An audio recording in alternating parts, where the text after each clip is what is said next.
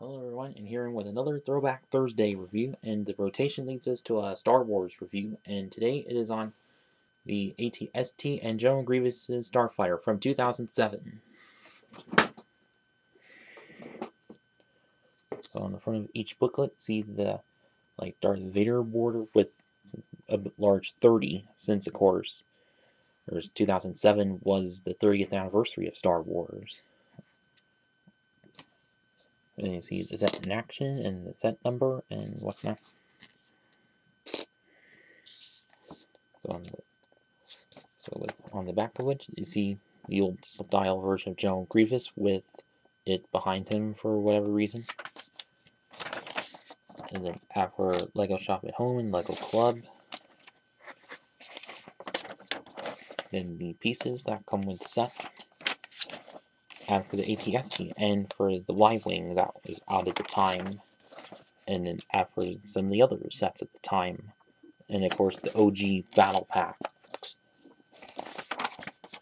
And then large generic scene of the OG Battle Packs, of course. And then the two features of it and the last step. And then with AT-ST, of which the pieces that come with the set. And then add for Shop at Home and Lego Club. Then add for some of the early sets. Add for the OG Battle Pack. Or I mean just the first Battle Packs, of course. And then add for all the features of it and the last steps.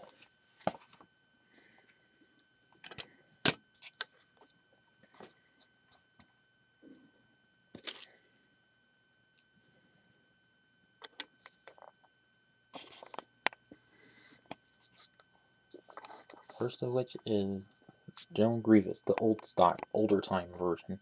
Well, the same version that has been used since 2005. Oh, whoops. It's just on this one that has kind of weakish leg piece. But I'll replace it on Bricklink. And of course, first time of having him in a little while as well. Since like the Chase set in 2005, of course. At least until they updated him in 2010, yeah. But this time around doesn't include the cape, of course. But also is that, yes, in this set has all 4 lightsabers, but you'll see that in a bit. Also an old style time blaster that he can hold, of course. And as for the AT-ST, okay. Sorry about that.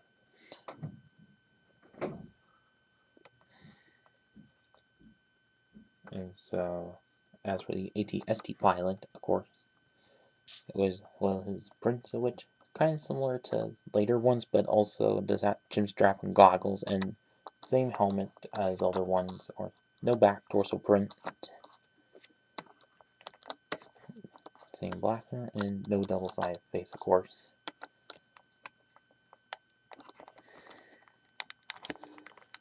And that is it with the minifig selections. And so, first of which, for General Grievous's Starfighter, of course, you get about 3 of these large slope pieces.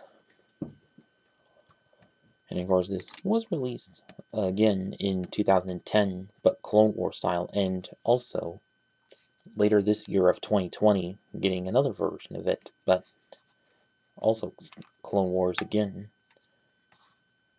But of course, this was for Revenge of the Sith. And well, for both things, which have the brown cheese slopes, and still using the old time trans orange, of course.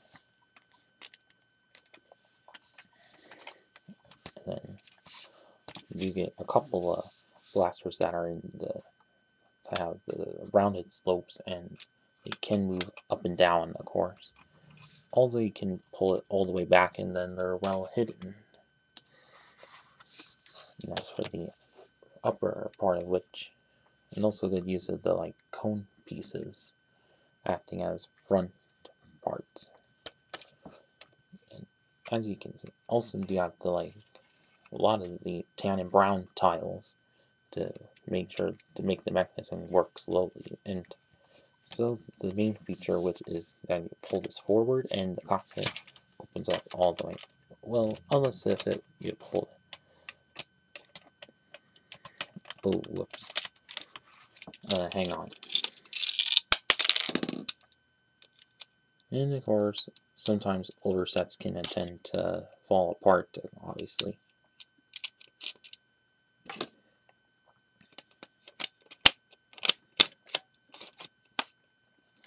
Anyways.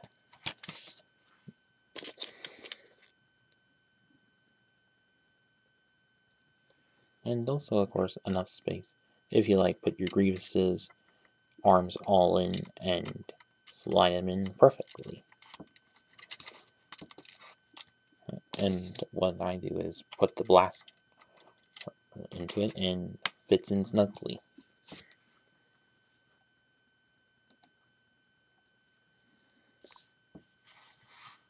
And also, from the back view, got a couple of those cylinder pieces and a couple of slopes as a back flap, but it can go up and down and rather than turn the other ways. But from the bottom of which you got a detachable rack for lightsabers, of course, and can hide them underneath it, so you don't have to have it off to the side, which I think is cool. And now onto the ATST itself. As for the leg area, which have good use of the other slope pieces, and also good use of these car winch pieces. It's the same with on the back of the upper leg, and see it's but also has more movement in them compared to unlike the other versions, which kind of don't at all. And then also some more the dish pieces have some of the dish pieces, also like the other versions. As the head part, which kind of big for it. And also you get a couple of lightsaber rods for the blasters, of course. And one end have that, and the other side just that. But from the back view of which have a little gear that turns it back and forth, just also like the other versions, and a couple of vents. Yeah, vents back there, and some more of those slopes, and a couple of big corner jagged slopes, of course. And also from the top of which can open right up and get a single seat.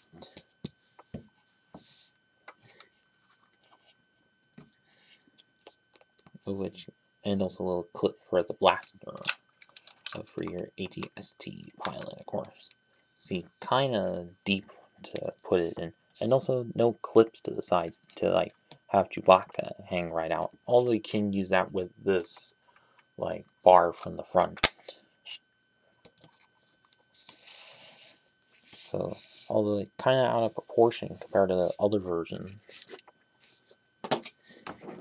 So on to a brief little comparison of which the first version of it from 2001 and the Rogue One version from 2016. So as you can see, came a little bit larger than that, but lost some of the brown to it. And that's whereas this was probably $20 at the time, and of course this one was $40 at the time. And of course doesn't have this the walking feature of it. But at least they kind of fixed it with this version. Same with the one in Battle of Endor of 2009, and has lost some bits to it.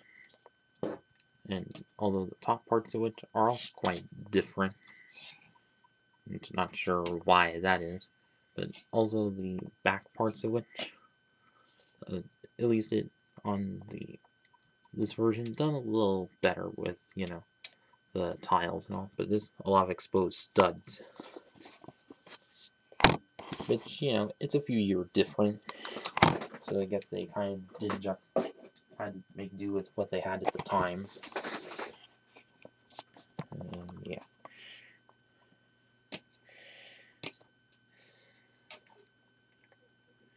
And so now on to the final verdict.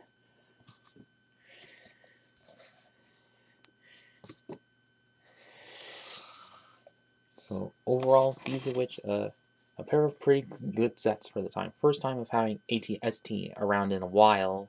Well, after that UCS version, of course, and also first time of having General Grievous around in a little while as well.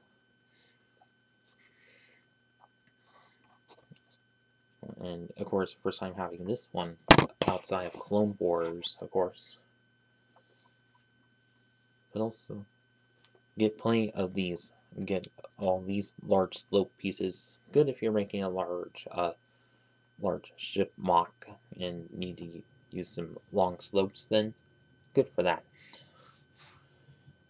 And if you still have these sets from back then, well, I hope you had some good memories of them. And for those of you who haven't and still have access to these sets, then I'd say go ahead and get them. eBay, Bricklink, whatever. And that's about it with this video, and thanks for watching.